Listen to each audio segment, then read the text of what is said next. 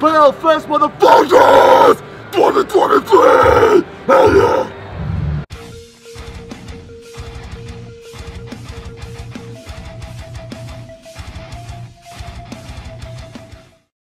What is going on, ladies and gentlemen? AJ Good here at the House of Masks with some guy. Who are you again? Cool, dude. Listen, I had to stop because I told you we wanted to sit, so I didn't rock back and forth like a and as you were saying that, I was doing this.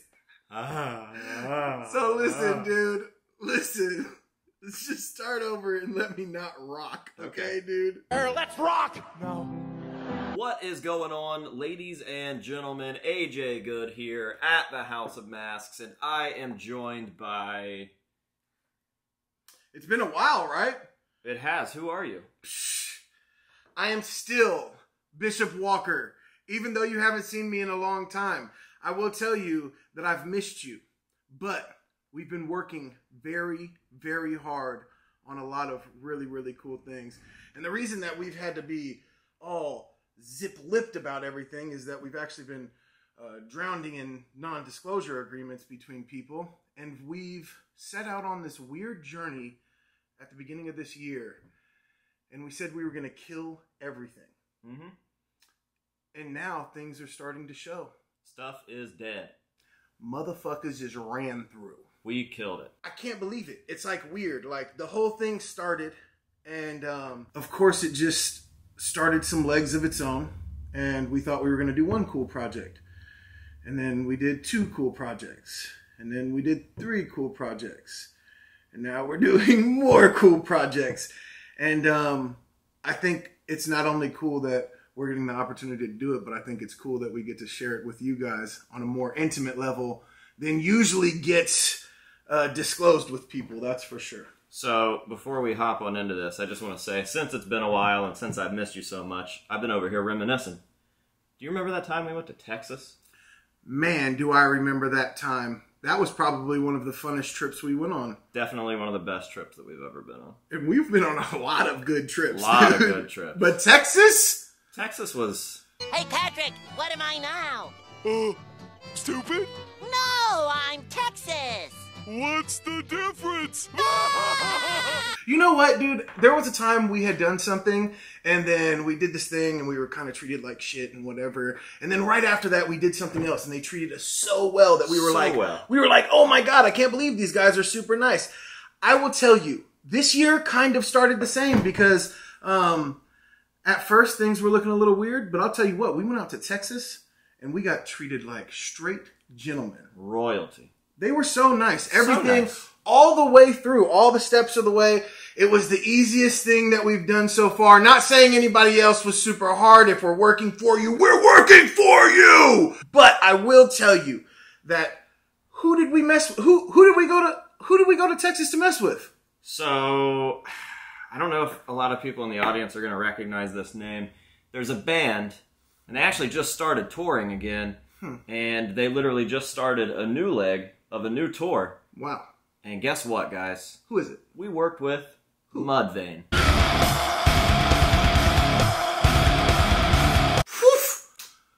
13-year-old me would have never, ever believed me telling me that. I would have pooped my pants clean off my body. It was weird. And it's funny because we've had to shut up about it. We've only been able to tease little weird stuff. And it's probably one of the more exciting things that we got to do this year. And if you guys were able to see Mudvayne kick off this first leg of this tour, you would have seen Greg walk out on stage looking absolutely magnificent. He looks like the alien.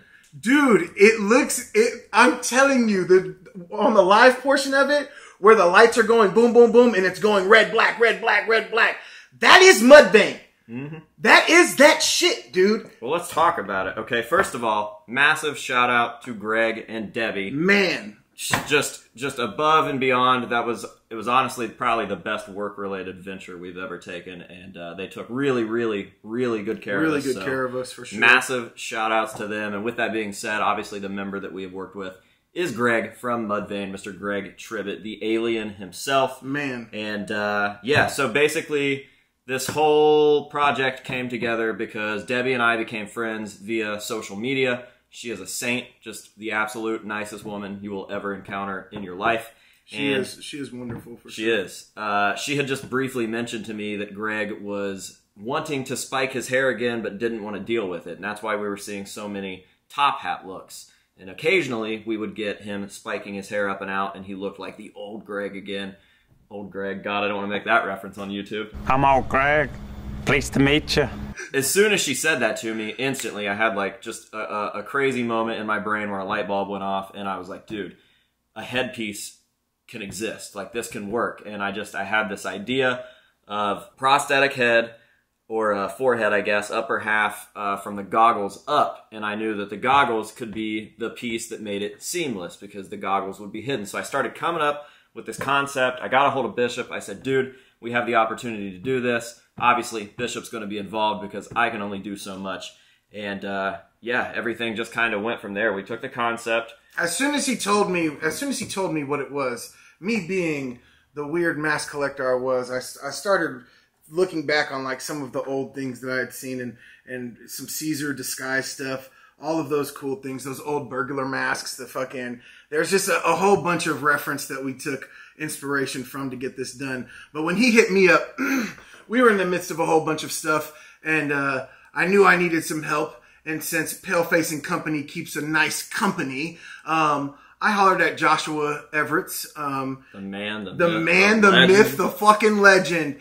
And he helped me get the prototype together. I flew down there for 3 days. We didn't sleep for 3 days. It was funny. His wife was coming down and checking on us like, hey, you guys need to get some sleep. But the way things were rolling, we had to show the prototype at a certain time, and we only had this little bit of time. So we smashed that. And Josh, I can tell you that he is a monster. Yeah. And I rarely see people that hang with me in the dungeon. And this dude was running. And he's an absolute pleasure to work with. Super underappreciated. Oh man, he is the one. If you guys think he's not the one, he's the one. So Josh helped me get the prototype together. And then I came back, brought it to AJ. And then we went out to Texas and we showed Greg the prototype.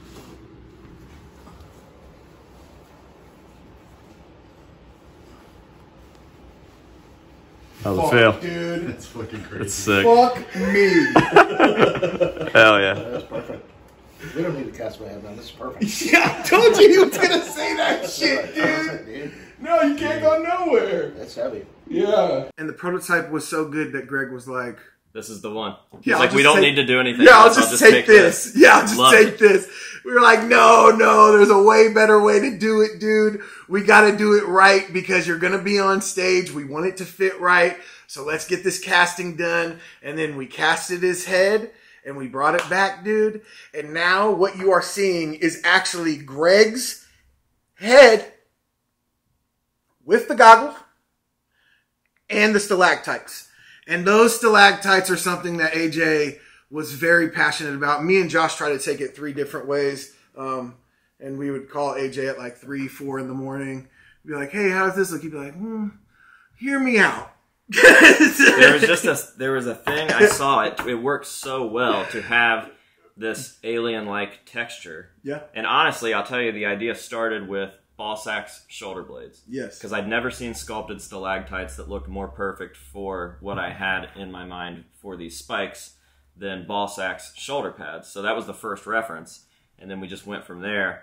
And yeah, I just knew that like stalactites, red, black, he's red and black, alien-esque textures, goggles. And you can make them any size you want. So we wanted to make them the size that his hair was. We did crazy measurements on different photos. Yeah. And yeah, I think it really, really came out super, super well. And this is actually a kind of like a backpedaled version, a scaled down version of what we wanted to do. And that's only because Greg specifically did not want battery packs and other stuff. We had created the prototypes to have backlit lights on the lenses so that when he flipped this switch, you would see different patterns and symbols light up on his forehead. We had talked about doing waving LED lights in the stalactites So maybe there will be a V2, and it'll Maybe. be even crazier. But Maybe honestly, we can get V2 cracking. this one gets the job done, man. It's funny because the lighting does what it's supposed to do. When we were doing everything, and I told you, dude, I think that the webbing between the stalactite is going to get drowned out by the black, and I was hoping that it wasn't going to happen on stage. And now that I'm looking at it on stage, it looks perfect. They look great. They came out there in that show. They sounded great. I think that this is all funny because it's all the little breadcrumbs. Because if you remember, it must have been 2 years ago where we were at Incarceration, and we were super stoked that they were coming back out, reunion, and we got a head prop up there. And the guy that grabbed the head prop is now sitting there doing all the backup, and it's cool because he sits there, hits me up, shows me pictures of the headpiece that now we make Greg. What is happening, guys? So here's how cool it is. Aside from Joshua Everett's, we also kept it in the family, literally kept it in the family, because not only did we create these headpieces for Greg, we went the extra mile like only Paleface & Co. will do, and we got armatures built to keep the heads on. That way they'll never lose shape. They're going to be fantastic. And they actually feature my dad's face because we didn't do a full life cast on Greg. We only did the top half. So we needed a face for those life casts. We got my dad's on there. It's scary how identical it is. It looks just like Greg. Yeah, it's pretty weird, dude. And then we had a traveling road case built by none other than our good friend and little brother, William Piss-a-Lot-Ho. He's going to be mad that I made that joke because it's been run into the ground. But Willie P fucking came through big time. Dude, That's huge! honestly probably my favorite part of the project because it's so far out of our element. No, so this is what happened. It's funny, when we started doing all these things, these spikes were supposed to be getting bigger and stuff like that, and we had to come to an agreement, like, dude, you're going to have a road case to make these things move and stuff like that, and you can't move a house. So we came to this thing where he was like, okay, and we were only supposed to be on the front portion of the project. I did the armatures and all that stuff, and we started doing all the things, and then I was talking to Debbie one night, and I told her, like, well, one of our friends actually does that for a career. And a lot of people don't know, but the Buddy Boy does the thing. I mean, he makes professional ones for Disneyland, Disney World, the airports, all of those, and all those things. That's what he runs, and he runs it very well. And I'll tell you, dude, we sent him the prototype. He still has it. Yeah, I wish we had it back for this video, but there's a good chance that you will see not only the prototype, but maybe another surprise in the future. We'll talk about that. Whoa. That's a different video. So look, not only were we able to deliver these headpieces on armatures to Greg before the leg started of the tour, amongst the weird stuff that's happened in between all of that. You bought a mansion. He bought a mansion and moved during all of this, and we're still planning Palefest, which I don't know if you guys realize, but it's kind of a big deal now. It's a big fucking deal. So it's kind of fucking weird how everything's working out. I will tell you that the world is this very weird place, and you get back what you put in. And I can tell you that the fact that we were able to put in a fucking headpiece on stage in a Mudvayne thing is absolutely mind-blowing, dude. And that's one of the first projects of the year. Dude, that's what I'm saying. So guys, get to Palefest because we are literally dying to show you guys what we have come up with. It's hurting me. The whole tour, we've been waiting for a month, and we've been waiting for months now. And dude, we just have to sit here like, oh, people are doing cool things. I want to be like, hey, dude, I'm doing cool things too. Yeah. You know? Well, we're doing a lot of cool things, and more cool things are coming. I can tell you that that the Paleface is a portion of this, but the company is a very important portion of this. Like, dude, our team is mean. It is strong, and we eat whatever is in front of us. Mostly shark dinner. Yeah, dude, fucking shark dinners. Don't fucking play with me. With that being said, I want to thank Greg, Debbie, anybody that has actually gave us the chance to do dope shit for them. Because, dude, I'm telling you, 13, 14-year-old me. We were sitting at the restaurant talking to Greg, and Greg, we were saying that, saying things. I don't remember much, but I do remember one thing, is that for a large portion of my childhood, all I saw was Greg doing this. And dude, it meant everything. I don't know how to explain it, but to me, and I know that you're going to be like, oh man, he's a fucking poser, whoop, whoop, whoop, whoop, whoop. But guess what? To me, LD was just as important to my structure as Self-Titled, as Iowa, for sure, 1,000,000%, and more important than the rest of the shit. So dude, to be able to bring back the essence on stage looking as good as it looked these past 2-3 shows, man, I couldn't have asked for more. So what I'm doing is I'm thanking my team, because my team is mean. That's all there is to it.